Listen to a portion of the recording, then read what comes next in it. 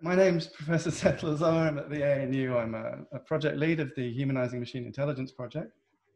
And I'd like to welcome you all. And I'd like to start by acknowledging that this is National Sorry Day, a day set aside to recognize the injustices suffered by Aboriginal and Torres Strait Islander people at the hands of white settlers, and in particular to recognize the stolen generations. It's also the 3rd anniversary of the Uluru Statement from the Heart. I'd like to associate myself and the project that I lead with that movement for justice and reconciliation. And I'd like to acknowledge that I'm recording today on Ngunnawal lands and to pay my respects to their elders, past, present, and emerging. So I'm joined today by Dr. Katharine Kemp, Senior Lecturer at UNSW Law, Associate Professor Vanessa Teague of Thinking Cybersecurity and the ANU, Dr. Meru, Sheel, Field Epidemiologist from the ANU School of Population Health, and Associate Professor James Wood, an applied mathematician from the School of Public Health and Community Medicine at UNSW. They're an inordinately talented bunch with many feathers to their caps, but our time is limited, so I'll trust you to read up on their profiles listed in the advertisements for this event. So what's going to happen is I'm going to give an introduction. We're then going to go through a series of questions with the panelists. Our aim is to get through cover all of the ground within an hour. We're going to be, you can put questions in the Q&A as we go along, but what we'll do is we'll address them after the hour for those who can stay around. We just didn't think we could get through all the material and then do a separate Q&A. The video of this webinar will be broadcast on the ANU TV YouTube channel as soon as we're able to get it up. That's all. So, okay, let's start by introducing the webinar. So in the face of the COVID-19 pandemic, we know that total elimination of the virus in Australia is most likely impossible, and that we can't all remain locked down forever. So there's seemingly no alternative to test, trace, isolate and quarantine and support. So this approach enables us to target quarantine at those most likely to otherwise spread the virus, and so keep the total caseload manageable, while we wait for a vaccine or else simply learn to live with a new seasonal disease. So contact tracing is a key part of our long-term plan for managing the pandemic. That's nothing new. Appointing disease detectives to track the movement of a virus and try to break chains of transmission is Public Health 101. But this is one of the first pandemics to occur in the era of the smartphone, when a large proportion of the population of countries like Australia have a device that they take with them practically everywhere, which is capable of both tracking their location and tracking the other devices they come into contact with. Apps like COVIDSafe don't track location. They use Bluetooth to detect when other devices running the app are nearby. They broadcast a unique ID and scan to identify the IDs of other devices, while also sharing details about what make and model of phone they're running on. From this data, we can estimate how close the phones were and the duration of their contact. Contact tracers are particularly interested in people who were close contacts of an infected person, i.e. within 1.5 meters for 15 minutes or more. So how could this information help contact tracing? So we can now draw a distinction between two different approaches that you might take to using apps to support contact tracing. So let's call the first one app-enhanced traditional contact tracing. So on this approach, if a person with the app tests positive, they share their data with the health authority, allowing contact tracers to integrate it into their other research. The contact tracer can use data from their app to help identify possible close contacts who now need to self-quarantine. In cases of community transmission, that data can also help identify from whom that person caught the disease. And in the aggregate, the data can help us to track the epidemiology of the disease. So the second approach, which is now enabled by a new update to Apple and Google's operating systems that was rolled out last week, is called exposure notification. So on this approach, the goal is primarily to empower people with information that they've been exposed to risk. But it ensures that neither the health authority nor the apparently at-risk person ever knows just which positive test is connected to which contacts. According to the Apple and Google documentation, if a user is notified through their app that they've come into contact with an individual who's positive for COVID-19, then the system will share the day the contact occurred, how long it lasted, and the Bluetooth signal strength of the contact. No other information about the contact will be shared. So in particular, there will be no way, and it's explicitly precluded, that you should link the person who's been notified of exposure to the particular person who tested positive. So COVIDSafe was obviously launched in haste. when we didn't know how successful our physical distancing measures would be. Without waiting for the Apple and Google framework, some design choices were made that led to some pretty significant functionality, privacy, and security vulnerability. Some of those were addressed by very quickly passed legislation a couple of weeks ago. The data that's generated by the app has been called by some the most protected data in Australian history. By the way, I should point out that as someone who's emigrated to Australia, is now an Australian citizen, I keep slipping between saying data and data. Data is the proper way to say it, but there you go. So others of the flaws have been addressed in some subsequent updates. And if you have the app and you haven't updated it, you absolutely should. So still though, the Australian open source community believes that there's really no way to close the remaining security holes without rewriting the app to use the new Apple and Google architecture. But that wouldn't just be a very significant technical change. It would involve different functionality too. However, at present, the app isn't getting a lot of use. Community transmission remains low, and we're able to trace almost all contacts without using app data. As far as we know so far, there's only been one contact who's actually been traced through using the app. Now, that shouldn't be viewed as a failing of the app. It shouldn't be a signal that there's a problem, because it's rather a sign that we're doing pretty well with respect to the virus. The purpose of the app is to help should there be a second wave of infections. But it does mean that we possibly have time to make a big change if we have to. We're effectively at a turning point. We have 6 million people who've downloaded the app. That's the kind of greatest uptake of such an app so far in any country. So will COVIDSafe switch to the new Apple and Google framework, and so to the new functionality? Or will we try and create a workaround? And at the end of the day, who's going to decide? So those are the questions that we want to ask. I'm going to switch now to sort of unspotlight my video, if I'm able to figure out how to do that. Okay, cancel the spotlight video. And hopefully you're seeing us in gallery view. I'm going to see if I can find, let's see, we still haven't got Vanessa. So I'm just going to look for her. Still not there. Okay, so while I'm doing this, I'm just going to, so I've got Shelley Adamson from the ANU is here with me. Shelley, can you find Vanessa's phone number and call her? I've already. Okay. Yep. All right, so we're going to try and proceed, and if we can't get hold of Vanessa, then so be it. So to better understand COVIDSafe and to answer these questions and more, I'm going to call on the panel for their views. One thing I would really appreciate, if you are watching this and you notice that the spotlight isn't following the person who's speaking, please flag that in the Q&A, because from our side we can't tell at the moment. All I can see is that the yellow, little yellow highlight is around Katharine.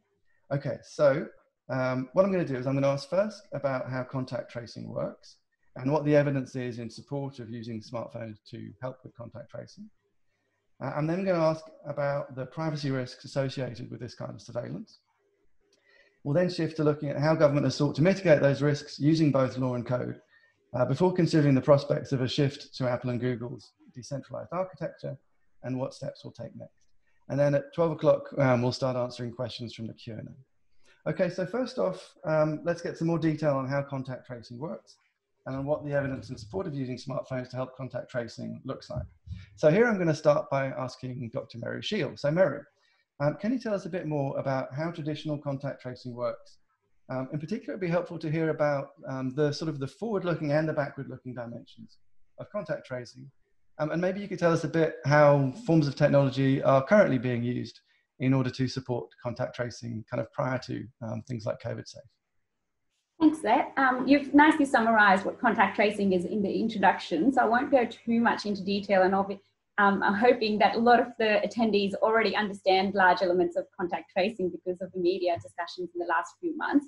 But essentially, the main purpose of how we understand contact tracing is to disrupt transmission, which means what we want to do is prevent a person who has the disease to giving it to other people. Also, those people who might have been exposed to an infected person don't go and pass it on to other people. That's the main purpose of contact tracing, is to disrupt the chains of transmission. And so one of the things that when the first step, what you do is when a person identifies or is tested positive for a particular disease, and this is again to say that this is contact tracing is not a new thing. We do it for most infectious diseases that can cause outbreaks like measles, like tuberculosis. And so when a person tests positive for a particular infection, they get a call from public health authorities after they've been notified of their test result, usually by their general practitioner because they often have a relationship with them. And then a health authority or epidemiologist will call them and do a case interview, get consent, do a proper assessment of what their situation is. But as part of that interview and case investigation, they also seek consent and ask them for the people they might have come in contact with during the infectious period, which is essentially for COVIDSafe 48 hours before a person develops symptoms. So when, for example, if Alice is sick today, or Bob, or person A, if I call them, I'll be like, do you remember who you came in contact with? What are the places you went to when you got sick, and 48 hours before that? And based on that information collected from that person, the list of contacts is collected and collated, and then the contact tracing teams start to contact those contacts to notify them of an exposure and advise them on the need to quarantine, the rationale for quarantine, but also assess their individual risk. Now, we do this two ways, as you've mentioned, the backward and the forward. The forward one is where essentially a person has been exposed to has been confirmed to be infected, and we follow up all their contacts they might have come in contact with during their infectious period, as I mentioned. So that's what's happening with COVIDSafe at the moment. The backward approach is what we do often for diseases like foodborne diseases, where you might see a case of salmonella pop up in the community. And what in that case you'll do is do again a case investigation and try and identify where this particular person may have picked up the disease from. So for that, you might interrogate them for the places they've been and try to, or who they may have been exposed to identify that link with another person.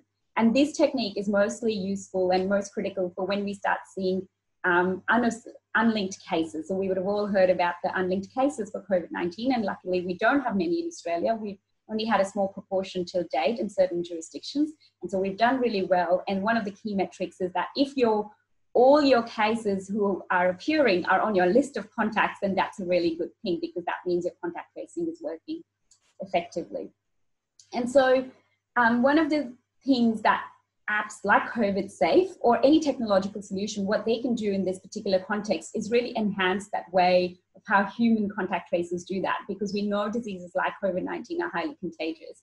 And timeliness of contact tracing is really the key, how quickly we can identify those contacts and have that conversation with them, recommend and advise them to self-quarantine. The more chains of transmission we are minimizing, because we have only about 4 to 5 days before that person who's been exposed reaches the other side of their incubation cycle, where they might become infectious as well. So hopefully that answers.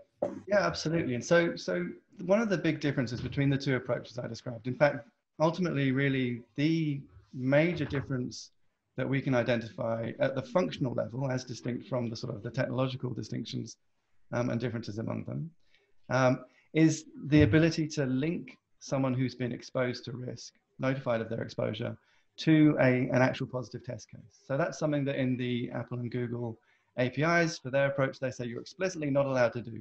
When I receive a notification that I'm exposed to risk, in that situation, there's no way of connecting me back to the person who tests positive. So can you tell me just very quickly how useful you think that ability to link the person notified of risk to the positive test, how important is that from the contact tracing perspective?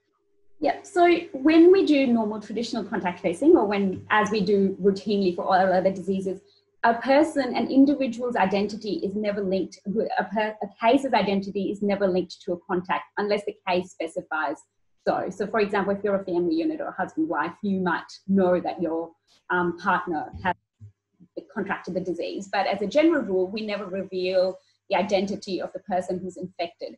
So knowing where they may have been exposed is really critical, because that helps you build what we call the clusters, as you've been hearing. And so that again helps you understand how the disease transmission is happening, the epidemiology of the disease.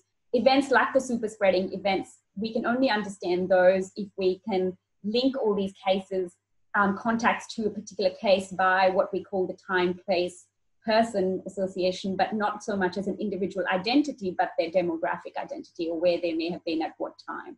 Those key elements of information needed. Fantastic, thanks. So I'd like to come over to James now. So one of the things that we all know, and it's lovely to see Vanessa there. So Vanessa has joined us now.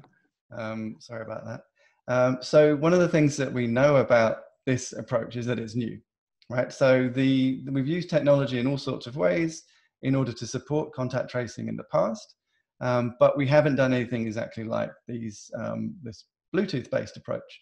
So could you tell us, James, just a little bit about the research that has been published, really that provides the evidence base for taking this approach to using Bluetooth to support contact tracing?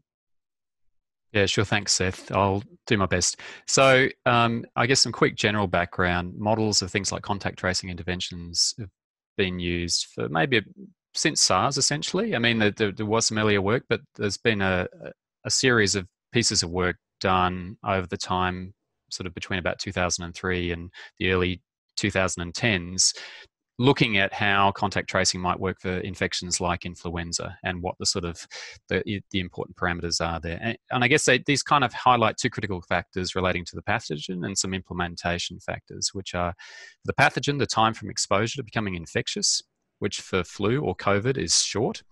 The fraction of cases that can be detected. Again, that's a problem for flu and COVID because there's a big symptom range. And so in many settings, few cases are being detected.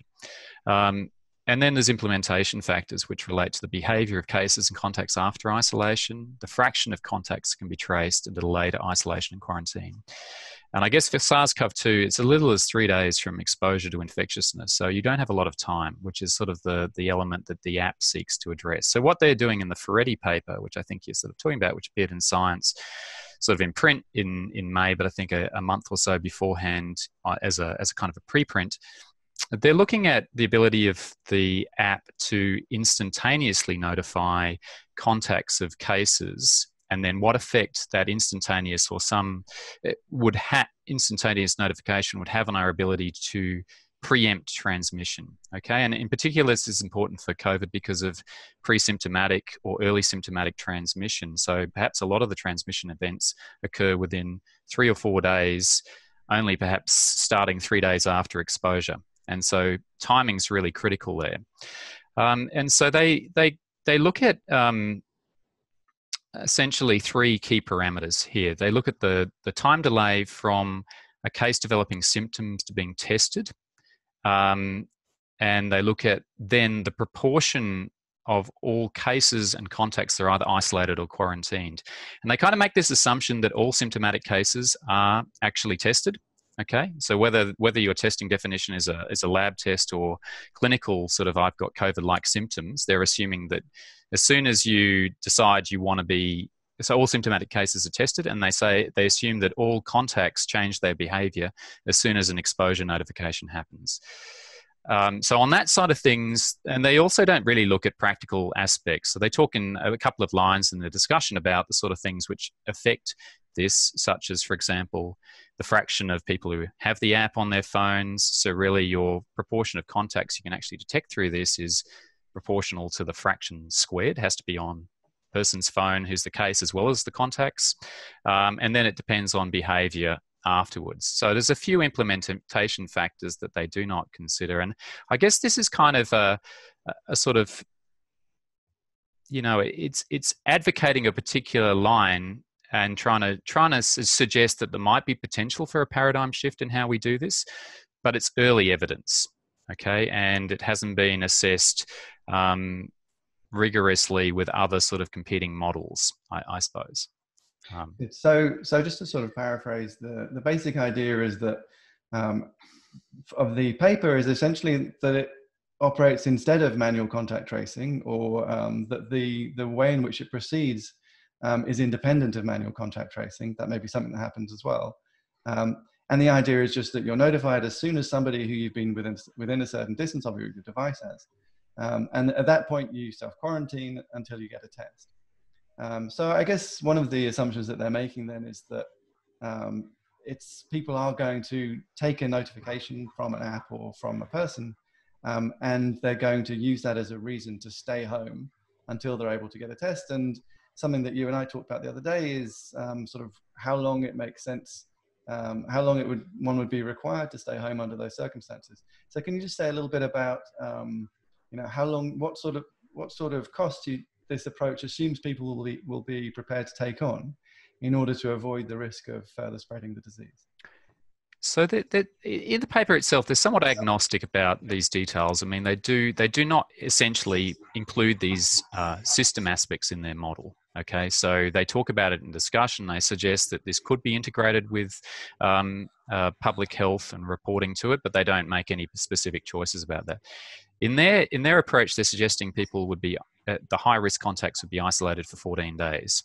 Okay, and the sense from another study which has been a preprint which has come out based on the UK pandemic experiment, where they had about 40,000 sort of people involved, is that you'd probably be isolating 30 to 100 people per case. Okay, so when you've got few cases, maybe that's not a big issue. Of course, that's 14 days of person time for each, so a lot of person time.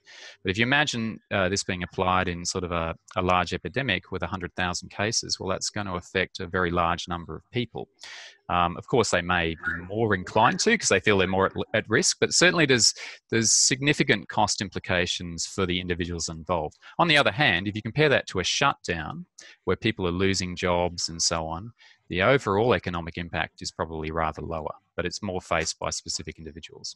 Good. Okay. So hopefully that gives you some sense of the sort of the two ends of the spectrum here. So on the one hand, there's an approach that would try to integrate the information you can get from apps into the existing contact tracing processes. And on the other hand, you've got an approach that sort of tries to automate as much as possible. And the rationale for the automation approach is largely down to the fact that COVID-19 is so, or SARS-CoV-2 is so quick to be transmitted, and it does so before we're able to test people, before we're able to, before people become symptomatic. So that was kind of the motivation, I think, at the start to set up this alternate approach. Now, so that's looking at this from the perspective of public health. Like, what can you use this information for? What are the valuable information flows? You know, who do we want to, like, how much does it matter that the health authority knows who has been exposed to risk? How much does it matter that you as an individual know whether you've been exposed to risk? But obviously that's only one side of the picture here. The other side is that all of those information flows carry potential risks with them. So it's, it's the same as always true for any time you get a lot of data together, a lot of information together. It can be used for good. It can also be used for ill.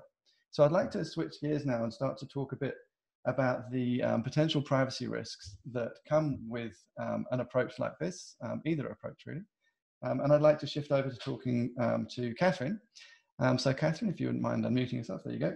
Okay, so at the moment, let's just think about COVIDSafe, the app that we currently have. Now, COVIDSafe has a national data store.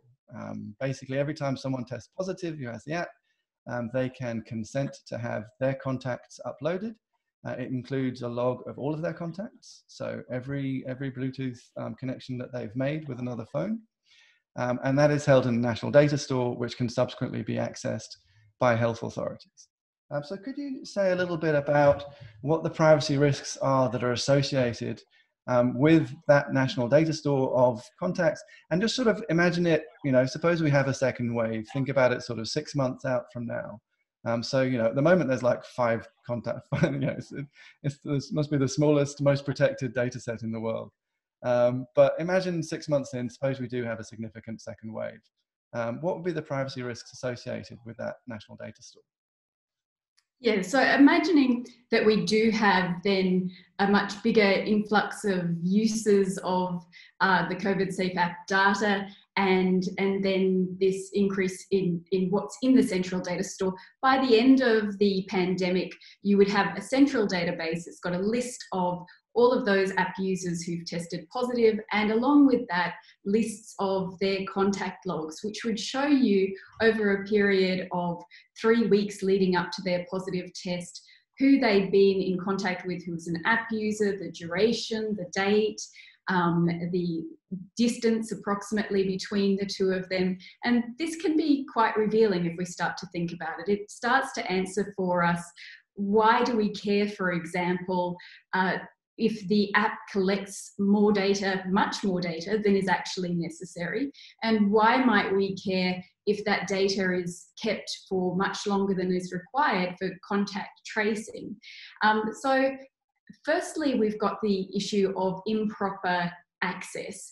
You might have a government employee or anyone else who manages to get into that central data store who can reveal information about you from those contact logs to embarrass you or to endanger you. So in real life, we've seen the example in another context of a Queensland police constable who hacked into the police system and got the address of a domestic abuse victim and gave that address to her violent former partner. On the embarrassment side, those contact logs would also show whether, for example, you'd been visiting a particular lawyer or a psychiatrist or HR from a rival firm, or a lover who others may not approve of.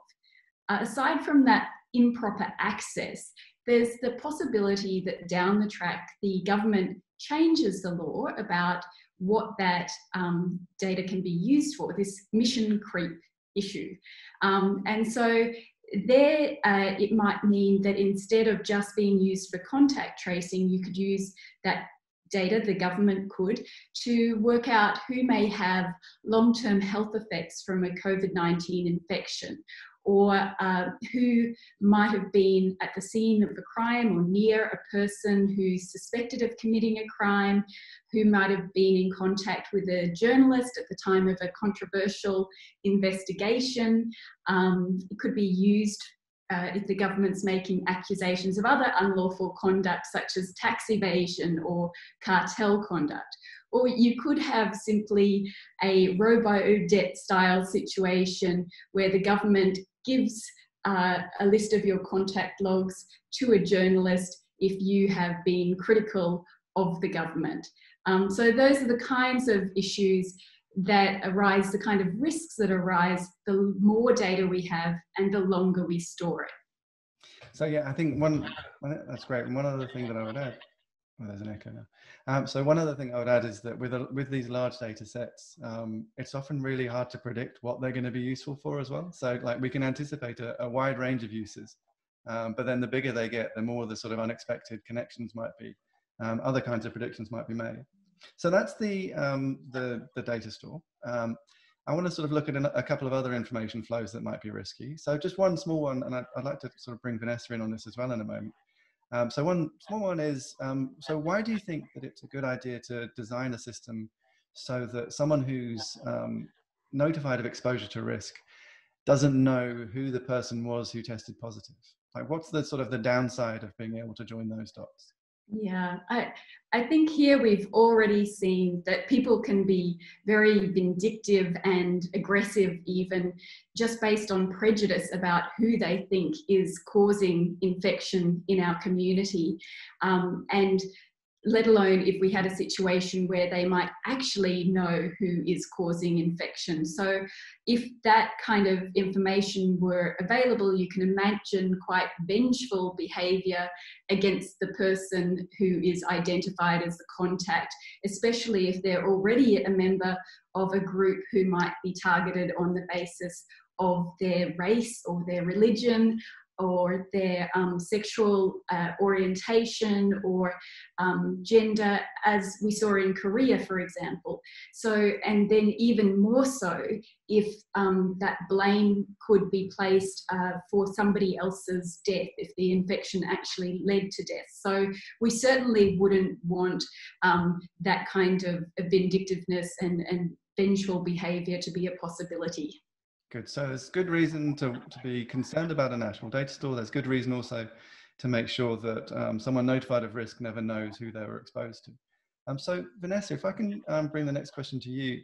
So as well as there being obviously a national data store, under the COVIDSafe system, everybody's phone carries a list of their contacts for the last 21 days, everyone who they've encountered who has had the COVIDSafe app on their phone. Can you talk a little bit about what the risks are associated with that, and what might happen if somebody were to access your phone and were able to extract the contacts from it? Yes, so this is also a good question. I think that the questions that Katharine has been raising about the existence of the centralised data store are probably the most important questions and are sort of inherent to the centralised model.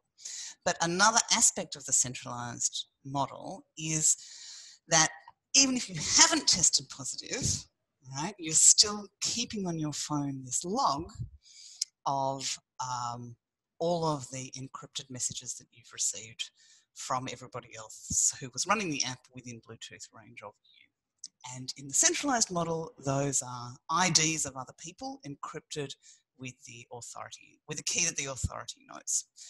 So, for example, if you were in a situation like the Australian Federal Police raids on the ABC, in which the person who was being investigated was compelled to open their phone, then there's the potential that those logs could be read in a way that is decryptable. Now, it's not supposed to happen, and maybe we could go back to Katharine to talk about what the laws preventing that kind of behaviour are, but the fact is that information is there stored on the phone, and at least the last time we looked, it was not stored encrypted in a way that was in addition to the encryption of the ping in the first place. Good. Okay. So that's the risks associated with sort of someone accessing the data on your phone. But the other thing that your app does, and that the basic nature of any Bluetooth contact tracing app or contact tracing supporting app, is that it goes around sort of advertising its presence. Now, there have been a number of vulnerabilities in the implementation of COVIDSafe that have been drawn out. Some of these remain under embargo, so we need to be careful not to discuss anything that's confidential. But at the same time, it'd be worth just sort of getting a general sense of what kind of risks there are associated. In this case, ultimately, it's the risks that are associated with not using a Bluetooth protocol that was explicitly designed for the purpose of supporting contact tracing. Mm-hmm. So far we've been talking about privacy risks against a central authority, and the things we've been saying are really inherent to the centralised model and are not going to be easily fixed. But now we're switching over to a discussion of privacy against third parties. So third parties who don't have the government's decryption key, who can't decrypt the individual pings or our logs in our phone, but who can do things like put a Bluetooth beacon in a shopping centre, listen out for messages, and try and identify whether the same person is coming by. People who can do things like read the logs on a person's phone and perhaps detect the phone make and model, which are not encrypted in transit. So these are third-party risks, and most of them could be mitigated, but at least at the moment in COVIDSafe, they're not well mitigated. So one example is that in any of these Bluetooth-based protocols, the random-looking pings that you send out are supposed to change frequently. And that's meant to stop it being easy to identify when you've been past the same place twice. And that's been a thing in Bluetooth long, long before contact tracing.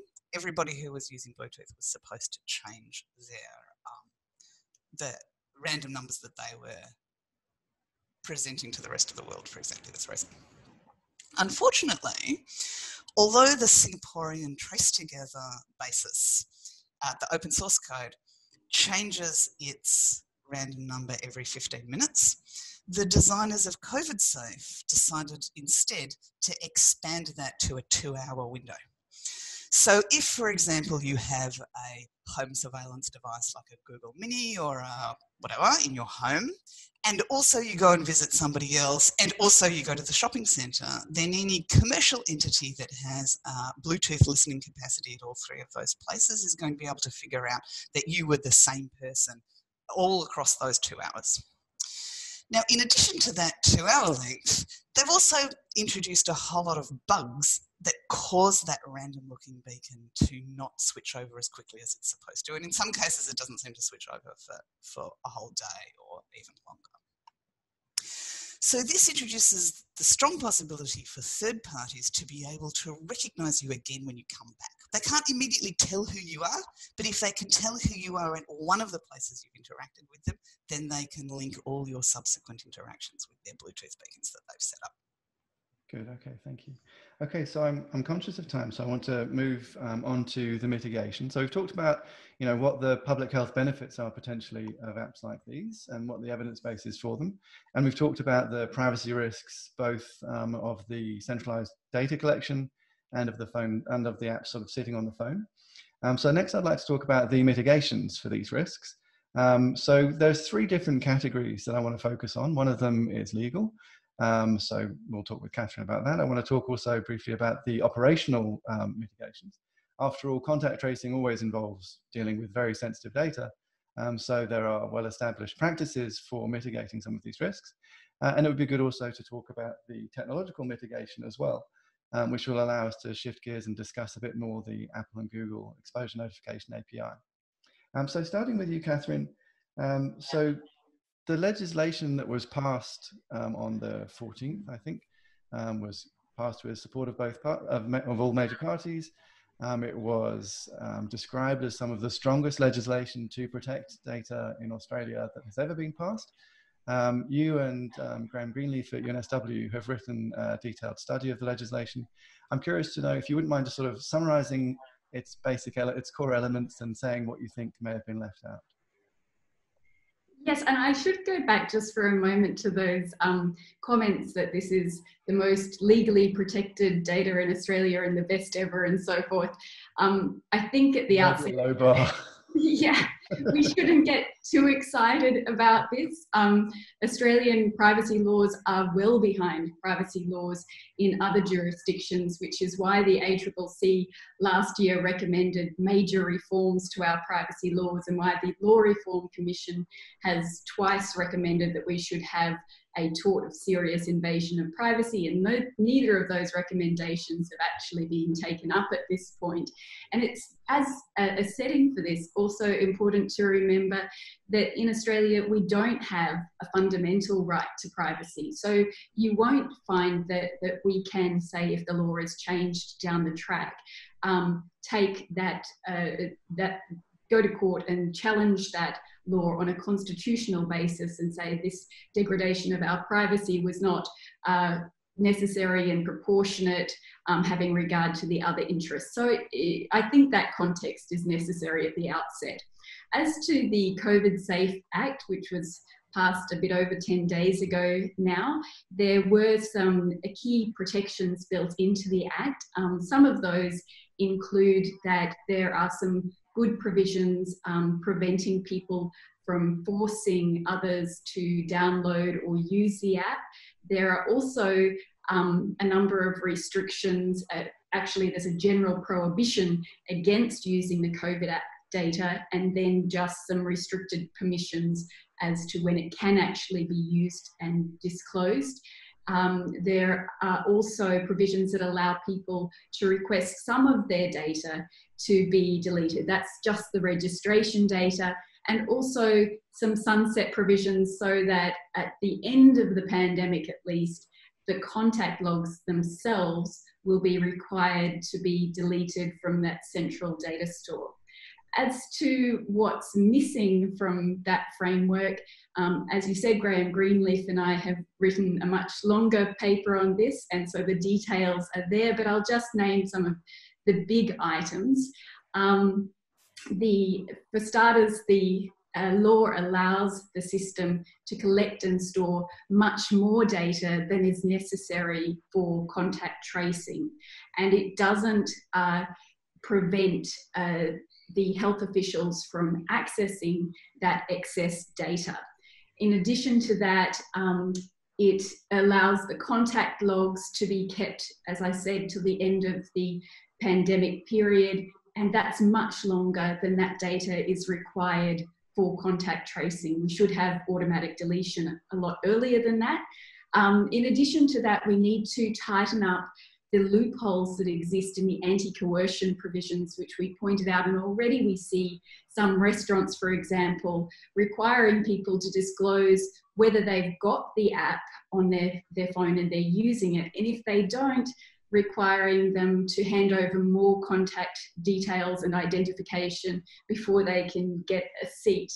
And so those are some of the issues that we've raised, and some of the reasons which I should go into a little more about why consent is critical here and voluntariness is critical. I think we need to cover that as well. Yep.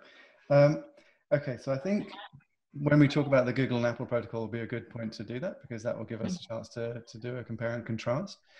Meru, so with contact tracing as it currently is, it's important to sort of acknowledge, I think, that it involves a form of surveillance, and it involves a form of, it involves acquiring sort of very sensitive details about people. Can you tell us something a little about how in the conduct of contact tracing, those kinds of sensitivities tend to be handled, how the data that's gathered is protected, and how you ensure that it's not used for purposes beyond what it's intended to be used for? Yeah, that's an important question, Seth. And as I said, I think it's important to remember that contact tracing is not a new thing. We've done it for decades and decades and decades. It's one of the key, most proven public health effort and outbreak response activity that's been done in a lot of diseases. And so when operationally talking, when a contact tracer does do contact tracing, and any public health data that includes the data from contact tracing is managed under what's called the Public Health Act. And each and every state and territory, jurisdictions, different parts of the world might have their own act. They might have variations, but really the large governing thing is a lot of it is around maintaining an individual's privacy and securing the data. The data is usually stored in a secure, password protected data set, and that's from a public health perspective, but also anyone who's doing that is usually bound by confidentiality. So that would be key part of their responsibility and thing that they would do when they are part of the public health department doing any kind of contact tracing, and that's not new. And usually you would only do, for example, contact tracing at a designated facility. You wouldn't use your personal phone. You'd use your, the Department of Health's phone, where the data can only be used for, someone's contact log can only be used for that purposes of contact tracing. And of course, then the data is stored in a sensitive, password protected manner, which then later might be used for epidemiological analysis. And I think that's an important thing to remember,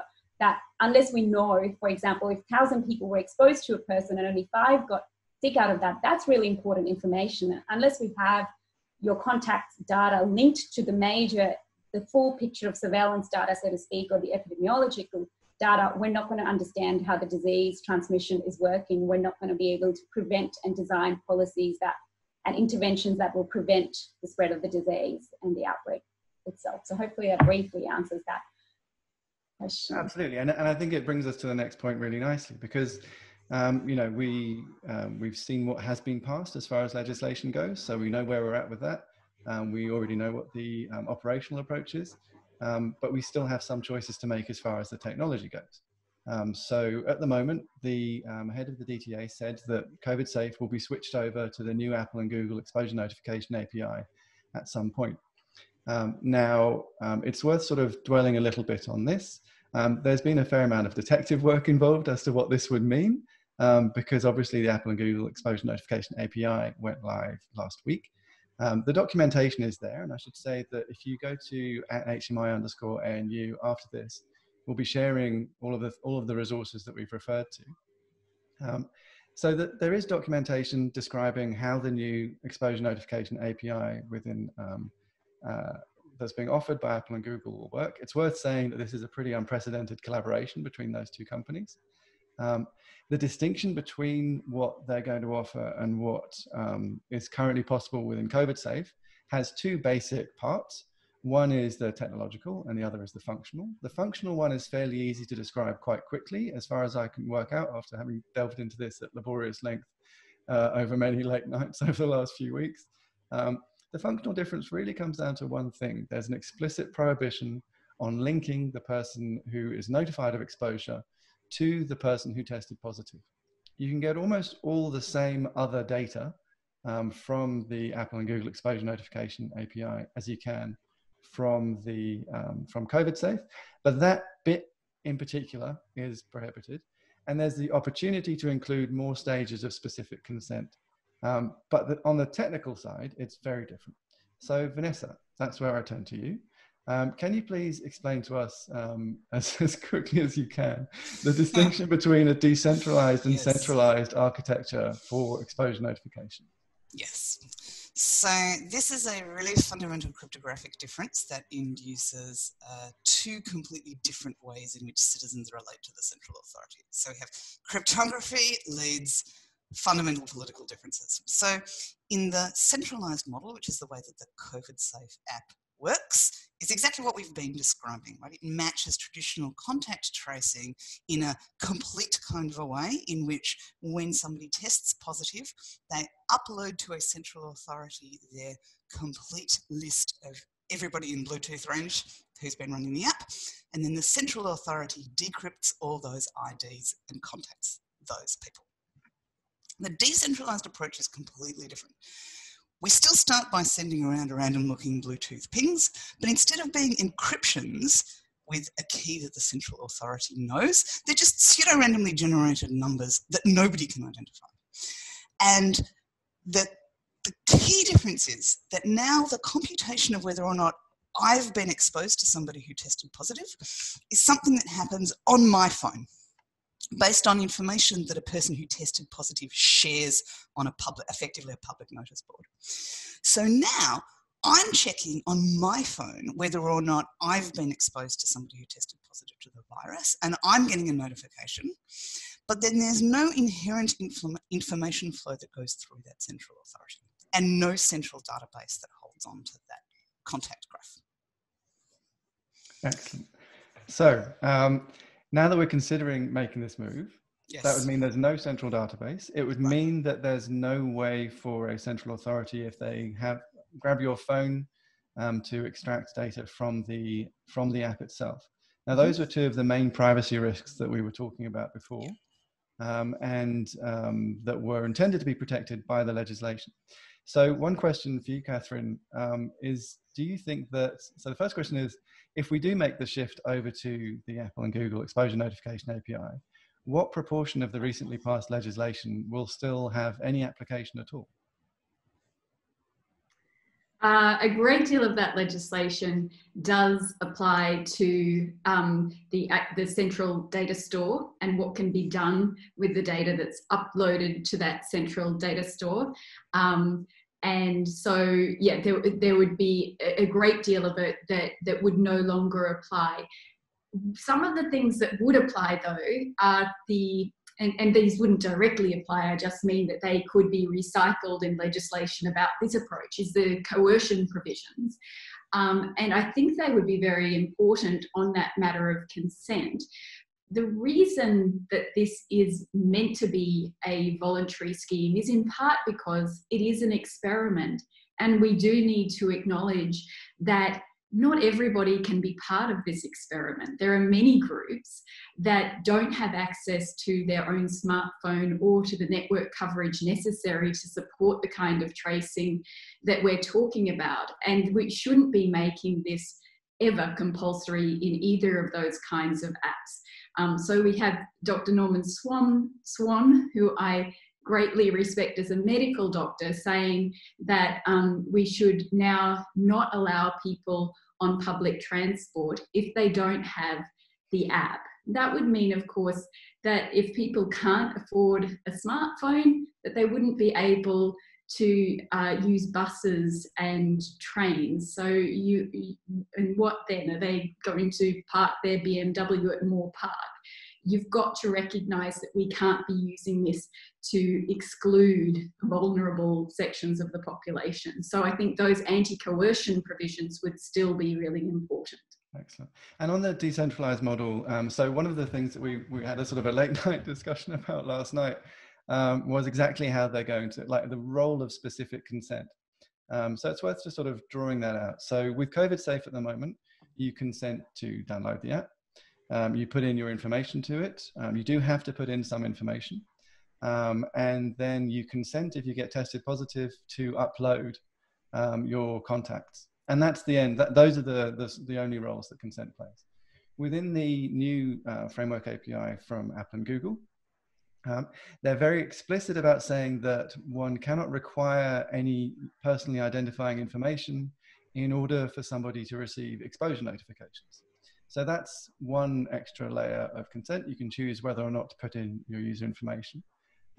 Although it is emerging, and this is something that we have yet to fully confirm, but we think it's the case, the way the app is going to work is going to allow health authorities to design it so that they are automatically notified that this user of the app has been exposed to risk when that person receives a notification of exposure. Another way to do it would be to have the app only notify the individual, not notify the public health authority, and then allow them to sort of choose to contact the contact tracers. So that's something that I think is sort of relatively breaking news. It comes from sort of looking in detail at the different APIs, and we'll sort of see how they flesh out. But so it seems pretty clear that as far as security goes, as far as some of those privacy risks go, it's a lot more secure to have a decentralized architecture. We haven't talked a lot about the particular functionality problems of the current app working in the background on iPhone.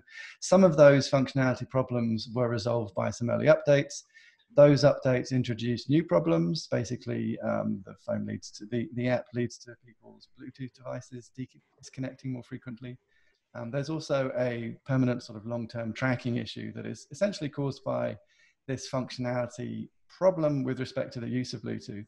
So from the perspective of privacy, functionality as an app, and security, there's obviously a strong incentive to shift to the Apple and Google framework API.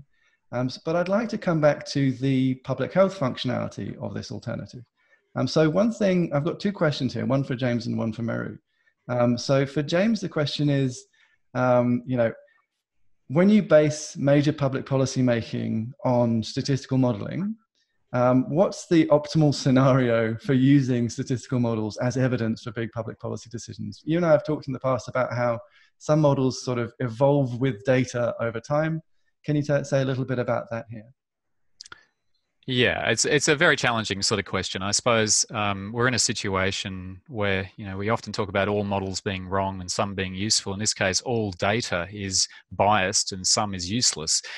So we have difficulty making decisions based on the data that's been collected it's getting better, but available for SARS-CoV-2, and we've had to use models to inform policy making because we haven't had anything else. What I would say is the ecosystem of models used for things like staying at home or schools closure and so on, and even traditional contact tracing, they've been developed over maybe a 15 to 20 year period, I suppose, and compared with data from other sorts of infectious diseases. Doesn't make them right, and obviously we haven't had prior experience of this virus, but it does mean we have some sense of how they performed previously, and some of the deficiencies in the assumptions have been tested through prior use. What I would say with the apps is that we really don't know a number of basic features about these. So the Ferretti model, I think, is very useful in terms of saying what the sort of maximal benefit of this might be in a challenging situation, assuming a number of things are fairly optimal. What it doesn't tell us is what the practical impact will be when all the implementation features, such as, for example, the fact that Bluetooth measurement may or may not be useful, that the uptake may or may not be good, that the way in which people behave may or may not be what we expect. All of those features are unknown at the moment. We may have I think we could make decent guesses about them that in follow-up work that haven't been done in that paper. But ideally, right, we should be assessing these, right? So we should be running, ideally, experiments on different approaches to try to test these out in parallel while we're working. That's what we're trying to do with everything else. So why not for this? So that's a great point. And I think, so one thing that you mentioned, and I'm sure everybody watching this already knows this, but it's worth just reminding everybody that Bluetooth signal attenuation is a very weak proxy for proximity. It depends on how you're holding the phone at the time. It can only measure when it's being scanned. So you could be next to somebody when they're measuring it, go away and then come back and you'd be next to them again. it's a fairly weak piece of evidence for the things that matter. So Meru, I'd like to, before I just sort of wrap things up, try and wrap things up within the hour and then go on to Q&A, I'd like to just sort of really get a sense of the value of the information that we're not going to be able to have from the Apple and Google API. So let's just be clear. James's last point there was that we don't really know which of these methods is going to work.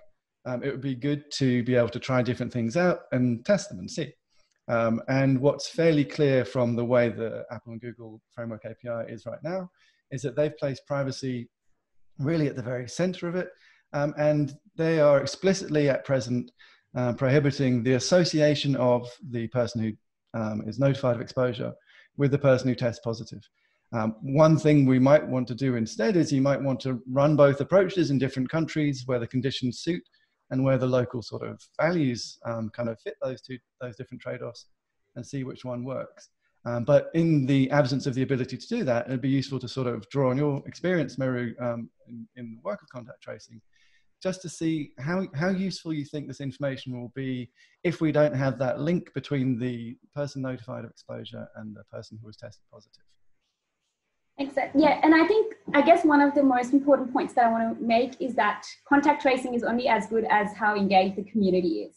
So if an individual doesn't feel empowered, it's not going to work, because really we're relying on them quarantining themselves because they've been exposed. And that's probably one of the most important things, is to have that community engagement. And one of the other things that contact tracers, the human contact tracers, do is this whole element of personalized interviewing process. So when a health authority calls you, you go through a conversation, the rationale. Now, an automated ping through an app may work for some people to quarantine, but a vast majority of people may not understand, despite all the media talk and when things go back to normal, that why they should quarantine. And assessing personal risk. So if you're a sole parent, what do you do? How do you quarantine? Who do you get that information? So a lot of the time, it's also about providing that reassurance, assessing individual risk of that person to enable them to take on the quarantining, the 2-week period that they need to spend at home. Or if somebody lives in a big house with lots of people, but lots of shared facilities, those are important things that contact tracing involves. And so really it's about providing, and then sometimes you might have to provide some psychosocial support. Some people may freak out because they may not understand what it means to be a contact of a case. And so those are critical elements that are part of the public health response. And I think any technological solution really needs to encompass both of those, that the community needs to be engaged, the individual needs to be empowered, and that information is useful. There's no point of collecting data by whatever tools you are if it's not useful for understanding, for breaking chains of transmission and understanding the epidemiology of the disease. So if we can't say the 5 people who've been infected were 5 out of 5 versus 5 out of 1,000, then that really data doesn't help understand the future of the disease. And then to be able to plan for when we have an increase or resurgence in cases, we really need to be able to understand what the drivers of transmission might be, which knowing the number of people exposed becomes really important. So the data has to really be useful, A, for engaging the community, but B, also for the public health response. And I think from a field epi and a public health perspective, I think those would be the main things. And technology can only enhance the human side of things, I think. That's really well put. Okay, so I think we'll end the 1 hour of the webinar here. I don't think there's any need. I think that summed up well. I think we've got a really good overview. What I'm going to do now is I'm going to pull up the Q&A, which is probably going to involve me doing this sort of gormless face as I look into the try and read it for a minute, and I'll sort of start trying to address questions. People who have done Q&A have done the questions with their name. I will mention the name, but otherwise, if you've done anonymous, then not. Okay. So by the way, I did intend for this to be a gallery view. I've noticed when you don't do it gallery view, it's just unreliable whether it goes to the right one. Okay. Okay, so I guess one big question that would apply, Katharine, that would be a good question for you to field. So can you tell us how secure the national data store is against being used by, in particular, the intelligence community? Like, what kinds of protections are put in place to prevent access from the intelligence community to that data? This question comes from Mark A. Lane. Yeah, at present, the approach taken under the Act is that you have, as I mentioned earlier, that general prohibition that this app data can't be used at all. It can't be used or disclosed or collected at all. And then there are exceptions to that for the specific uses, such as contact tracing or working out whether somebody has breached a provision of the Act, or just some very limited reporting of de-identified data of the total number of registrations. And the Act also states that it overrides any existing laws. And so it would only be the case that if a law is subsequently passed that specifically refers to this new part of the Privacy Act and states that it overrides this part of the Privacy Act, that it could then apply and say give powers to the intelligence community or to anyone within government to access the app data for another purpose. That's possible, of course, as I mentioned earlier. It is possible to have that mission creep and to have decisions made later about uses that the government would like to make of the app data. But at the moment, a clear intention is that this is part of the Privacy Act and the protections that it enshrines would override any other laws that would give the intelligence community or any other law enforcement access to the data. Okay, that's helpful. Thank you. So there's another question here that I love, which I want to address to Vanessa. So those of us who have been following this closely, when Randall Brugeau said that the COVIDSafe would be shifted over to the new Apple Google framework, I think there was a collective dropping of jaws among those who've been following this. So Vanessa, one question here is, so would changing COVIDSafe to the new framework change what devices or versions could run the app? Could both versions of the protocol be used? I'd like you to use that as a sort of a prompt to talk about some of the, if you like, the transition costs associated with the apparently intended move over to the new framework. Yeah, wow. So first of all, let me say, I strongly suspect that he just didn't think that through, right? That actually that wasn't a clearly thought out, expressed intention to make a major and fundamental change to the app. I'm guessing, right? Because I don't actually know any more about what he was thinking than anybody else. My guess, just based on the off-the-cuff way that he said it, was that he didn't have any understanding of what a profound and complete reorganisation of the system that represented. But if we were to assume that he did know what he meant, and we were to try to think about how that might work, so Josh Taylor from The Guardian asked me about this, and I said, well, I think it'd probably be a bit of a mess and it'd take at least a few weeks of running both things in parallel. Looking through the fine print of the APIs with Seth yesterday evening, we saw that one of the things that the Google Apple APIs will prevent is simultaneous use of ordinary Bluetooth by the same app. So in fact, it's not going to be possible to run both versions under the hood for 3 or 4 weeks or whatever as a transition. There's going to be some much more complicated transition involving, effectively everybody doing one thing and everybody beginning to do the new thing for a while and eventually removing the old thing. They do not interoperate in any way at all. They're really just two completely inconsistent systems. Yep, so pretty big transaction costs. So James, just one thing.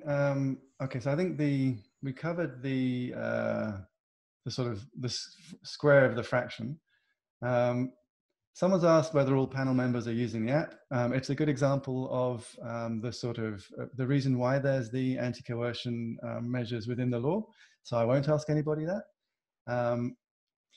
Okay, so here's an interesting point. So this is a question that's been raised by William Blair, which I'd love to talk to. So William says that the Apple Google framework can't link back to the infected person. but the infected person passes up his or her series of IDs to some central database that other participants can download. Surely that provides a link. Yes, so this is a very interesting point. So Vanessa, maybe you and me can talk about this one, because we've been trying to figure this out, right? So this comes back to that question of whether you can design the app in such a way that when a person is notified of their being exposed to risk, the health authority is notified that that person has been exposed. In discussions with people from Apple and Google, it seems that this is certainly the intention, that it can be done without specific consent. If you have provided your user ID, then when the app notifies you that you've been exposed to risk, the health authority is able to access that information. It's very vague, it's ambiguous in the API. One of the interesting challenges that then raises is the possibility of what's called a timing attack. Essentially, once the person is authorized to upload so the person who's tested positive is authorized to upload their keys to the central database. If at that moment, everyone's app was checking the device kind of live, and if you put up that person's test, that person's test, and then you waited for an hour, and then everybody who was notified of exposure, that automatically notified the health authority, then they would obviously be able to link the person who has been tested positive with the person who has been notified of risk, even though the app itself doesn't make that information explicit. So that is explicitly prohibited within the APIs, both in the Android and Google. It says explicitly, you're not allowed to use this data to link to people. But at the moment, because of this ambiguity as to whether they're going to allow health authorities to know whether the person's been notified without specific consent, it's not clear that this isn't a vulnerability, although we do know that the plan, as far as I know, I think the plan is that the apps should sort of poll the central server once a day rather than kind of live throughout the day. So if you have loads and loads of cases, then you wouldn't be able to say, if 300 cases have gone up on Tuesday and then all of their contacts are notified on the same day, then you wouldn't be able to link them in a very efficient way. But in the sort of situation like where Australia is with the virus, where you might have one new case or in a particular area, if the health authority does know that someone's been notified of risk, then they will be able to make that link. Vanessa, what light can you shed on this? Yes, so there's a couple of slightly different questions here. I'm just reading the fine print of William Blair's question. One question is, does the individual find out who exposed them? And then the second question is, does that information get conveyed to the central health authorities? Either that this new person has been notified of exposure or that they were exposed by a particular other person. Okay, so William Blair has asked, surely this basic idea of publishing the list of pings from an infected person and then downloading them onto your phone and checking when you were checking whether or not you saw one of them inherently provides that link. And the answer is yes. In the vanilla version of how this decentralized protocol would work, you would automatically get the link between you and the ID of the person who had exposed you, because you're doing that test on your own phone. Now, the Google Apple API puts a great amount of effort into obscuring that information and not making it available. And that's a deliberate privacy choice. That's not an inherent difficulty with the structure of the information flow. In fact, it would happen automatically if you didn't do something careful to stop the person being able to the app from being immediately able to make that link. So they've specifically decided not to say, oh, actually on Monday afternoon at 3:30, you were exposed by ID number 57, which has subsequently tested positive. They easily could, they've chosen not to. Yeah, good. And so that's where we're getting a lot of this information from, by the way, is so we'll share these documents on the HMI Twitter feed. So Apple basically has Apple and Google, they both have more or less the same. There's some interesting differences if you sort of dig into them. But they have framework APIs, so application programming interfaces, which describe what the terms, the concepts, the architecture will be of these apps, and what information, therefore, they can provide. So the interesting bits come in what's called in-exposure info, which tells you what information about the exposure the app can reveal, can access.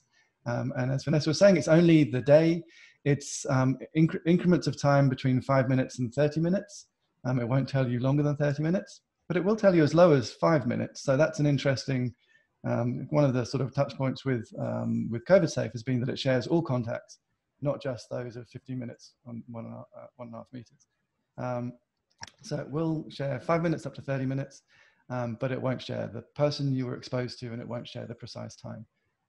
And as Vanessa was saying, absolutely could, right? So the interesting thing here is, on the one hand, there's this technological choice about kind of how to design the system in order to minimize risk. But on the other hand, there's also a big public health privacy choice about, you know, what information you want to go where. And fundamentally, I think one of the things that people should realize is that you can replicate all of the functionality of either system, well, of the centralized system in the decentralized system. You can't do the same other way. So the question about what functionality you want isn't one that is predetermined by whether or not you join the Apple or Google framework, except for the fact that Apple and Google have decided that it is, right? So it's not a technical obstacle. Okay, let me, so a lot of people have been talking about, and so Meru, this will be a question for you. So a lot of people have been questioning the messaging that's been coming out of government about COVIDSafe. There's no doubt that it has been presented in some fairly, I guess, confusing ways for people who might not be especially tech savvy as to what it achieves. In particular, there was a sort of now, I think, notorious comparison between COVIDSafe and sunscreen, and slip, slap, slop and all that. So it'd be useful to say, Meru, you know, what do you think about the sort of perhaps confusing messaging around the kind of protection that COVIDSafe can give? It's worth just sort of reinforcing, you know, your view on the sort of protection that using COVIDSafe provides us as a society, as distinct from the protection it provides us as individuals from using the app specifically. Thanks, Seth. I won't endorse or disendorse the messaging around that. I think the important thing is that risk communication is an important thing, and you can probably engage a lot of risk communication experts on talking about what's the right language. But I think one of the things to understand with this particular app, as we discussed earlier on, is that timeliness of the ability to get contact information at speed and be able to notify them with speed. And again, in public health and contact tracing, it's often not about an individual, it's about a population. So we're trying to achieve population level impact really quickly. And I think the idea of an app, and I've said this before, I don't think it can replace the manual contact tracing or the human-based contact tracing that we already do for whether it's COVID-19 or for other diseases. It can probably be used to enhance and improve our efficiency, reduce the workload on contact tracers, etc. But I think what it really does is that if we were to go back to normal life, and I'm sure James can comment more on that fact, that we think that an average in normal life, a person would come in contact with 10 people. Now, if you look at that over 5 days, that's 50 people. If you live in a busy city and commute for an hour, it provides that ability to rapidly notify or collect that information on contacts. Now, traditionally, what you would do is, say, for example, measles, which we know is a more infectious disease than COVID-19 is, but what we have for measles is vaccine. So we don't realize the impact measles without vaccine could have and how extremely fast contact tracing you would have to do. And we do that anyway. Like every time there is an imported case of measles in Australia, public health units work incredibly hard to contact trace every single person they may have come in contact with. And often you'll see public notices and media statements saying a person who's been infected with measles passed through this area. They may have visited this shopping center or this particular nightclub, because it's all about notifying. And then you rely on people contacting you. So it's all about, I guess, the timeliness. And so that's probably the idea behind it. I think the messaging needs to be more clear, and that needs to be articulated to people. What are the benefits? And then it has to be an optional thing. I think voluntary consent processes, or at the end of the day, it's about an individual choice whether they want the app or not. But I think it contributes, or may be able to contribute towards making our contact tracing more efficient. But until we evaluate it, we're not going to know. And I think that's a challenge with a new disease and a new pandemic, is that a lot of things are in emergency response, we often are going with the flow or on the fly because we don't know. It's the best evidence you have to find the best solution. Yeah, I think that's important. You know, I think some of the criticism of the slip, slap, slop messaging was a little bit sort of overly literal. You know, because the idea is like, if everybody has the app, and if it is able to assist with contact tracing, then it might mean that somebody who will emerge as being as having tested positive will stay home, who wouldn't otherwise stay home. So that might mean that it breaks the chain of transmission. So it can play a protective role. Now, Katharine, I've seen your itching but I've got a question that I'd like to address to you, and you can maybe merge what you want to say now with this other question. So one of the things that we haven't talked about, and this is coming from a question from Jeffrey Huntley, one of the things we haven't talked about is, you know, we've looked very narrowly at the COVIDSafe and the Apple Google kind of framework for how to sort of use apps to support contact tracing. There's obviously a wide range of other alternative measures that could be used. You could be using GPS rather than only Bluetooth. You could also be using Bluetooth to monitor people's social distancing, right? So one of the things that they wanted to do with the NHSX app was to be able to give people a nudge as to whether they were doing a good job of staying 1.5 meters away from people. So I wonder if you could, as well as addressing the previous question, sort of talk a little bit about, you know, what you think, whether you think that there needs to be specific protections against using the app to kind of monitor behavior as distinct from purely for the purposes of contact tracing. Yes. Just to start with the previous point first, I do take a different view to you to some extent, because I think when you stand back and think, what did the Prime Minister really mean when he was giving the sunscreen message? Yes, you could see it from a community perspective and understand that literally this is not going to protect you from a virus. And yet I think that sense of comfort that seeps through with that messaging, and as you'll see on some of the sites that advocate people downloading the app, that there are messages that once we reach 40%, you know, until we reach 40%, we won't be able to put an end to these job losses and the economic crisis and so forth. And quite clearly, even once we do reach 40%, that won't all stop. And so I think it's that general sense of being able to relax if you've done these things that is still troublesome, and that we should avoid that kind of messaging. As to using the app data for other things, such as working out whether somebody is staying in quarantine or whether they're getting too close to other people, that would certainly be ruled out at the moment, because it's not one of the permitted uses. That's an exception to the general prohibition, and would clearly be much more intrusive than what's permitted at the moment. And I think in that respect, the government must realise that there is a big trust issue here. It has a trust problem. And last time the Federal Privacy Commissioner conducted a national survey about people's levels of trust in organisations managing their personal data back in 2017, and they asked about different kinds of organisations, and when it came to government departments, only 58% of Australians said that they thought that government departments were trustworthy in dealing with their personal data.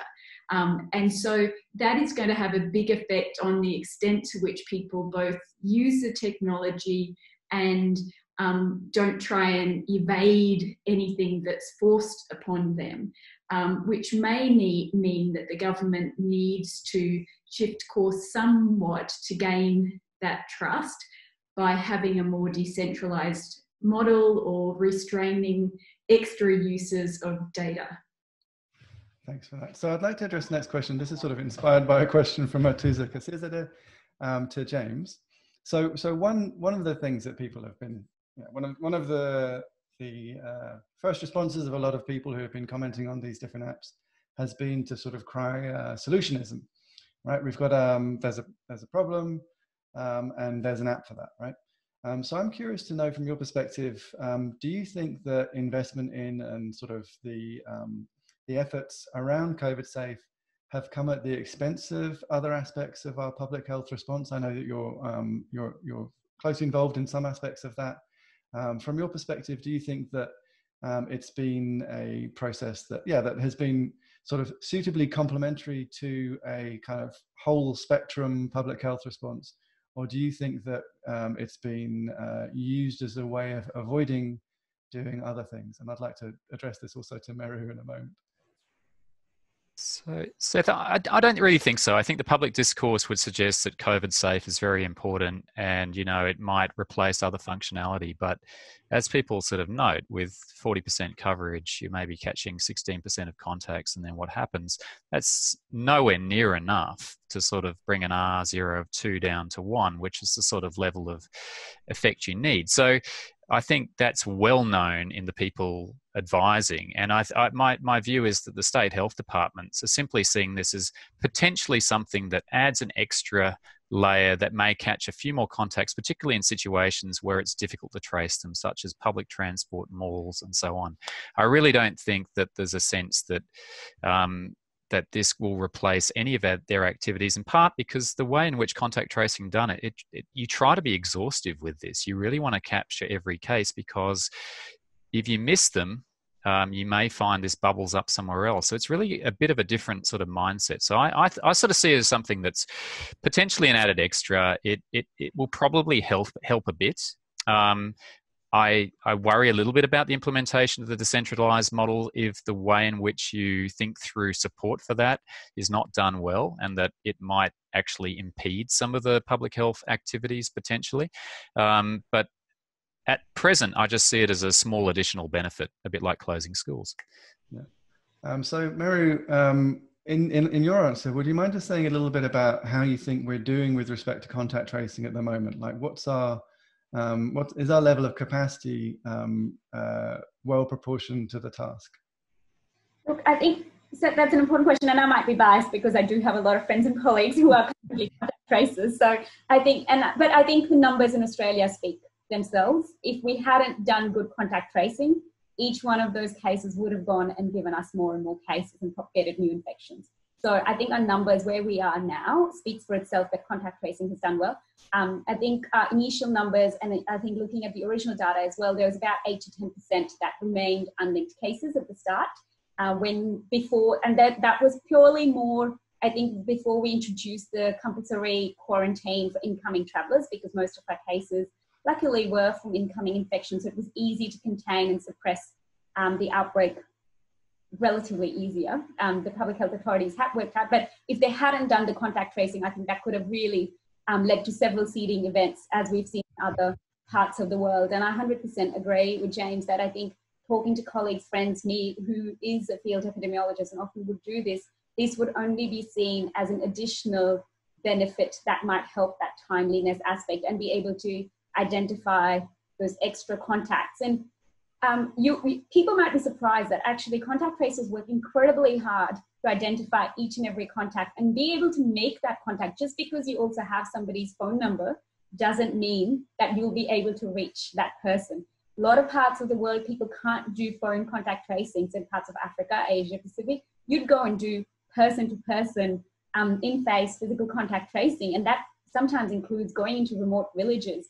And so, Ebola is a classic example where we see very high mortality, and you want to be able to identify each and every contact of the person and be able to backward trace as well. And people, any unlinked case, epidemiologists, contact tracers, work incredibly hard to identify those links and be able to then link those clusters, we say, and ring fence essentially around each and every case, because it's all about then stopping and propagating, minimizing the propagation of the outbreak. So I think the fear from the decentralized model for me personally would be that ability to make that human to human contact with an individual, be able to assess that personal risk and provide that reassurance that you're okay. Just because you've been exposed doesn't mean that 100% you're going to become infected, and what to do when you are, if you do develop symptoms, where do you go for testing, rather than a person being manically trying to look for that information when they receive an automated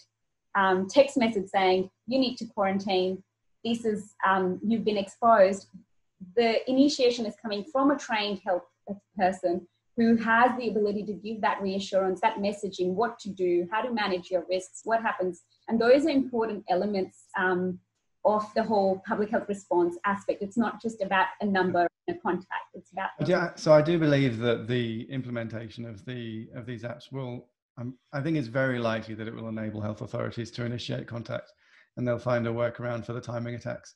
I think that certainly has been my impression of the debate as a whole, that you know, there has been a very broad recognition that this is in no way a replacement for human contact tracing. I think that recognition is very different in a country like Australia, with a sort of at present, touch wood, manageable caseload and very strong public health infrastructure, than it is in the UK, where they've got sort of, you know, amateur contact tracers, like the contact tracing capacity isn't set up yet, and in countries like the US, where public health infrastructure is relatively feeble. Now, I think I should probably let you go in a moment, but there's I do want to get through a couple more questions. And there's a really salient one here from Alwyn Tew at the ANU, who's done some wonderful research on the COVIDSafe app. So Alwyn asks, are there any regulations governing the use of data collected by third-party Bluetooth monitors in relation to contact tracing, so that they may pick up from, for example, the COVIDSafe app?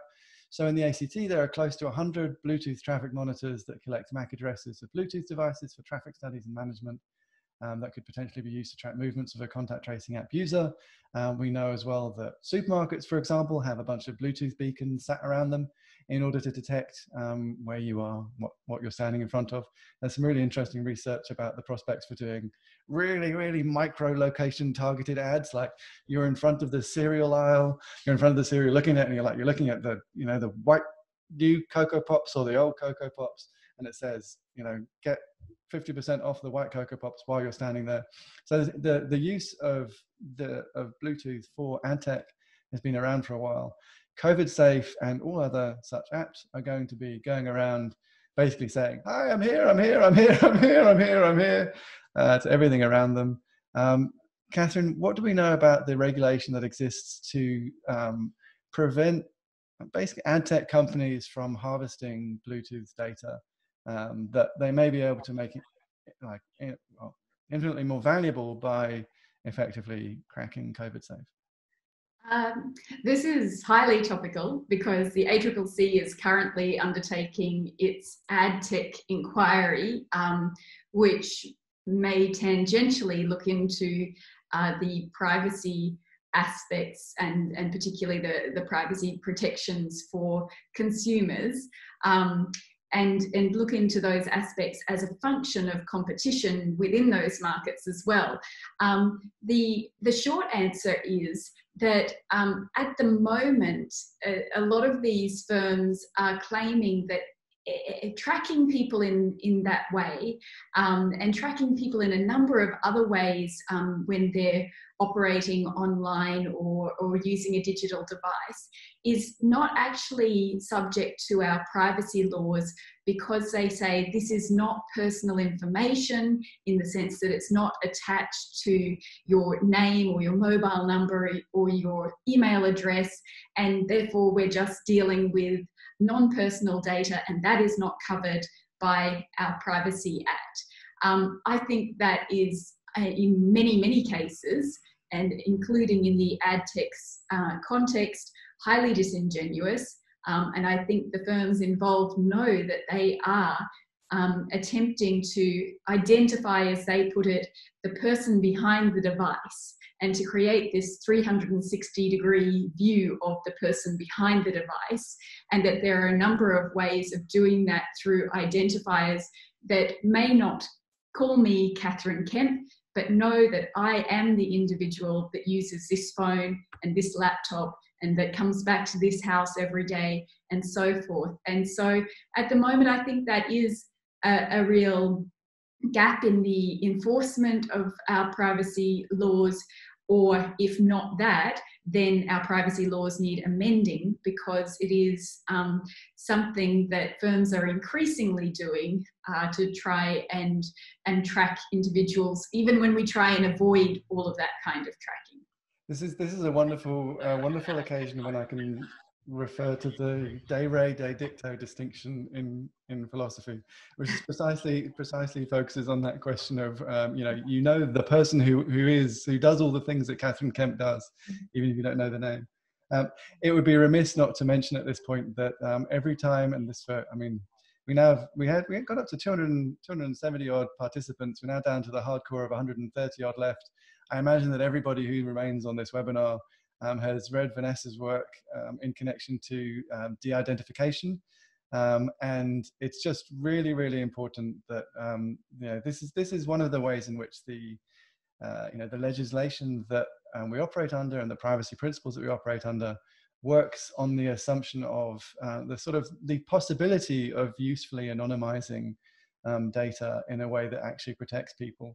And what Vanessa has shown in many cases, drawing in a local application of research that was also done in the US on things like the Netflix movie data set, is that with just a couple of points of contact, 2 or 3 in most cases, you're able to re-identify people. Vanessa, would you like to bang the drum for people? Yes, thank you, Seth. That's a great introduction. You can only say de-identified like this. Really yeah, exactly. That's exactly right. And that is the short summary. You can only say de-identified in scare quotes, because if you have any kind of detailed information about anybody, whether it's their medical record, whether it's their list of contacts over 2 weeks, whether it's a few physical positions that you found them, then it's overwhelmingly likely that you're going to be able to figure out who it was.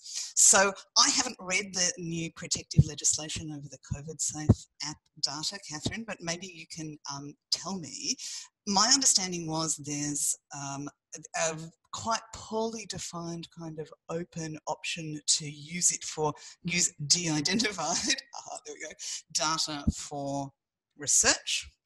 And it seems to me overwhelmingly likely that the list of people's contacts, particularly if it comes with timing information and how many people you were close to at any point in time and how long you were close to them and so forth, is highly likely to be identifiable, even if it has the name stripped off.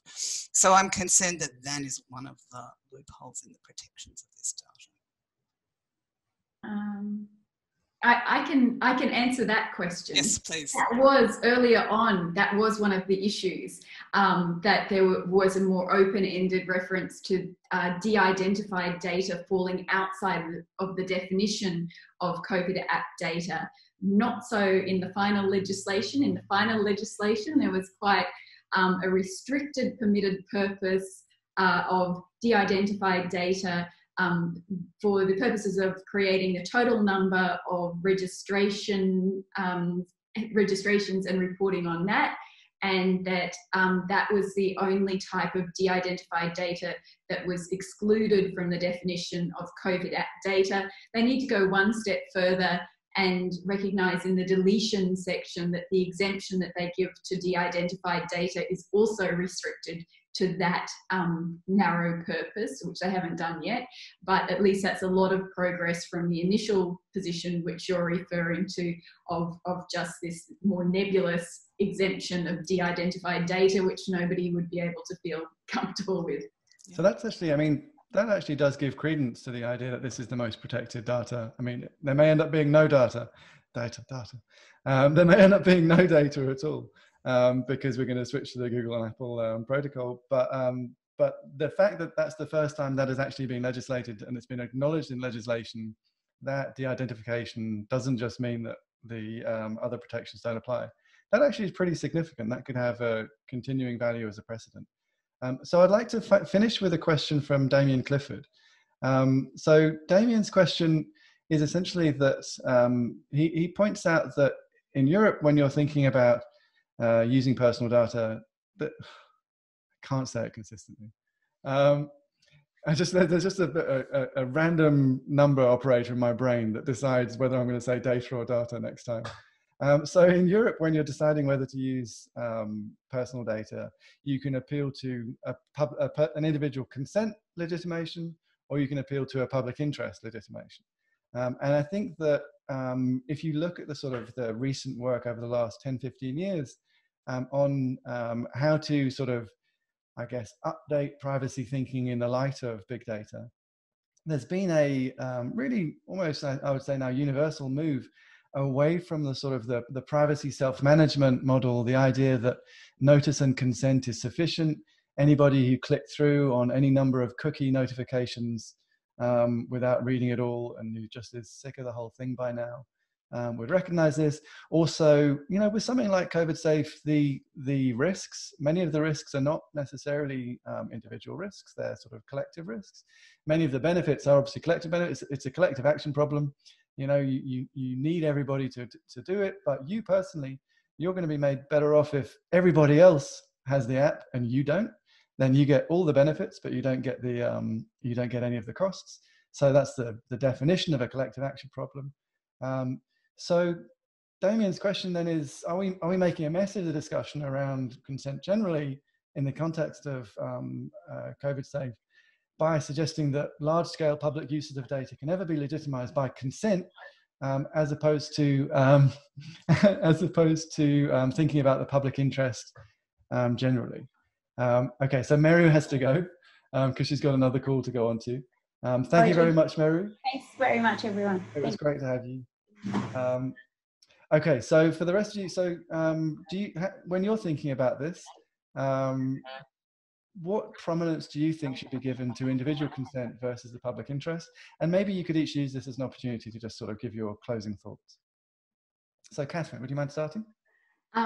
Yes, I think here there's a fundamental difference between our approach to privacy law in Australia and the approach in jurisdictions like the EU, where there is the recognition of legitimate interest as an alternative basis to consent, as a justification for dealing with somebody's personal data. And it's not a justification that can translate easily to Australia for this reason. In the EU, where you can say that I don't have this person's consent, but I'm relying on the legitimate interest justification, you then have to go through the process of balancing the legitimate interest against that person's fundamental right to privacy, as I was speaking about earlier, and then working out that question of the necessity and the proportionality and so forth. We don't have a fundamental right to privacy in Australia where we could then create a similar legal test to that which exists in the EU at the moment. There is no way that we could directly adopt the same kind of justification. So in Australia, there tends to be more reliance on consent, and yet currently under our privacy laws, that consent can even be implied consent. It's just that you have a privacy policy and therefore it's implied that somebody's agreed to that. So really, in a lot of ways, Australia's privacy law has got to catch up, and if we want to be able to look at those alternative justifications, it would require major changes to our framework for data privacy regulation. We're not close to that yet. My final thoughts would be when we're talking about that possibility of the GAPL approach, clearly there's some problems with us allowing these companies with their private economic power to determine the standards for us when these are clearly not elected bodies. And at the same time, we have the problem that the Australian government can't be held to account in the same way as in other countries if they subsequently pass a law that degrades our privacy in a way that's not reasonable, not necessary and proportionate, having regard to our fundamental right to privacy, because we don't have that same fundamental right to privacy as other jurisdictions. So the government may need to move further in the direction of Google and Apple. That's great. Thank you. James, do you have any last thoughts? I'm trying to summarize my thoughts. I mean, around the the privacy aspect, I mean, I guess you've got this sort of public health imperative versus individual kind of rights situation. And I think it's hard to say what that is at the moment. In a sense, in Australia now, we have very few cases and we don't actually feel particularly at risk of a COVID expansion right now. So I think in a sense, you could argue it's time to be kind of cautious. Also, the data from the app will actually be of very little use right now in terms of we've got so few cases. We learn about so that to me the value in the data isn't really about from a public health point of view isn't really about the individual aspects of it. It's more the statistical properties of aggregation of this that could be useful in terms of advancing our understanding of control and also the transmission. And I guess control's the thing that you could say is a public health imperative. The transmission stuff's probably more fun for us modelers, but may actually not necessarily advance our public health measures so much. So I mean, I have no expertise in terms of the sort of the decisions about Apple and so on have made. I mean, to me it seems a little prissy of them to determine these sorts of technologies when they are collecting lots of data on us through other mechanisms and seem quite happy to use that for commercial purposes. But I recognise that in some ways there's differences in terms of how we view it as individual choices. So I suppose I'm a little bit on the fence. I know people have been asking about COVIDSafe. I have no problem saying I've downloaded COVIDSafe. I've got it on my phone. My problem is my phone tends to run out of charge, and I sort of leave it in my car and all these sorts of things. So I'm a bad implementer of a technology. So I think there's lots of problems with assuming that apps are going to be a quick technological fix. They're nowhere near as good as something like a vaccine, which you can kind of go to the doctor once, get immunized, and you're protected, right? The app is like so much less useful than something like that. Yeah, I agree. I mean, I think one of the things that's really striking me about this, on the one hand, there's the fact that ultimately the decision as to what approach we're going to take to weighing public health and privacy has been taken by executives at Google and Apple, who aren't accountable to us through any kind of democratic process. They've done so in a way that I think has been genuinely well-intentioned, and they've tried to sort of follow their moral reason to a good part. I genuinely believe that there's the people who have arranged this collaboration did so from the right motivations. I also think that one thing that we haven't mentioned that's really important is that they are sort of to some degree required to sort of apply a lowest common denominator to what they apply, because ultimately if they wanted to give a sort of an exemption because they trusted Australia with more data, then how would they prevent a country that they didn't have so much confidence in their institutions, and up the scale to those countries that can be even better trusted with public data than Australia, which is obviously many. So I think one of the challenges they face is that they wanted to roll out something that would be kind of work for everybody, and avoid them having to kind of pick champions. That just to me again illustrates the fact that that things needn't be that case. We could have a great deal more kind of national sovereignty over our technological infrastructure. It's something that is perfectly achievable. It's again an indicator of the political side of this. The other dimension I think is it's super interesting to me that we just can't know a bunch of this stuff, and there's information that we can't have but that the tech companies can have in regard to this. And I think that sort of inequality in information is itself as important as the inequality in power. But for the last words, I'd like to go to Vanessa. Vanessa, what are your concluding thoughts? Wow, there's so much to answer in the last 2 minutes. First of all, I don't think our government is doing a great job of democratic or privacy respecting processes here. So we haven't had, it's all very well, I sort of agree in principle that it's not nice for tech companies to be making these decisions. On the other hand, the citizenry hasn't had a good chance to make decisions about this. We haven't had coherent messaging about what the app is doing. We haven't had a genuine debate about whether we should switch to a decentralized model. We haven't even had basic, accurate communication about what data the app collects and uploads. For example, the reason that a lot of Australians think that it only retains contacts of more than 15 minutes and less than 1.5 meters is because that's what it says in the FAQ on the app. But it's completely untrue. It logs everything. So although I sort of agree that it doesn't feel nice to have the tech companies protecting the citizens from data invasion by our own government, and that's all back to front and wrong. On the other hand, I don't think that allowing the elected authority to grab whatever data they like is necessarily a good idea either. I'd be much happier with if we had a much more robust democratic process here and much more coherent messaging. We don't even know what's in the encrypted pings that COVIDSafe encourages us to send out constantly, right? We know what they are in Singapore, we know what they are in the UK, in Australia we haven't got a clue. So, I think in the discussion between our centralised and our decentralised model here, what we have is one of these absolutely fundamental political questions about, not about public health versus individual privacy, but about centralised authority versus individual agency.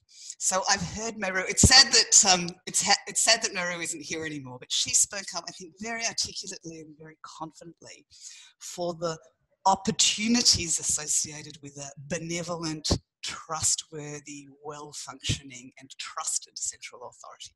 And if that was exactly what we had, then that would be great. But at least some number of Australians, including me, experience the downside of central information aggregation. The decentralised model emphasises the risk in the case that that authority might be incompetent, that their server might go down, that they might leak the data, that they might post it on the web in de-identified form without realising how easily identifiable it is. The decentralised model emphasises individual agency against the risk that the central authority malfunctions. So this fundamental political question is not going to go away, and we're not going to get a quick answer this afternoon. Yeah, no, but I think that's what we've got. I mean, I think the ideal would be if you could have the decentralized architecture that was then sharing the data solely with the health authority, and that could then be protected from the so the state and territory health authorities, and then that could be protected from the federal government entirely. I think that's probably where I would land as a preferred model. I know that's not probably where you would land either. I'd land with opt-in individual sharing. Yeah. Okay. Look, so I now have to do that thing at the end of the Zoom call where you awkwardly try and figure out how to end it on the screen, which we've all been doing 100 times over the last few months. Thank you all so much. Yeah, I know, but I still got to do the click and then the click. Yeah. That's Shelley telling me how to do it. Thank you all so much. That was really interesting. So for those of you who are still on, we're going to put up some resources on the HMI Twitter feed. We'll link to the video as soon as it goes out. Thank you to Shelley Adamson for organising this, and to Lisa Crocker from the Academy of Science. Thank you to the Academy of Science for their co-sponsorship and their helping with the publicity. That's all we have. Thanks very much, everybody. It was great talking to you, and let's see what happens next. Thanks, Seth, for having us.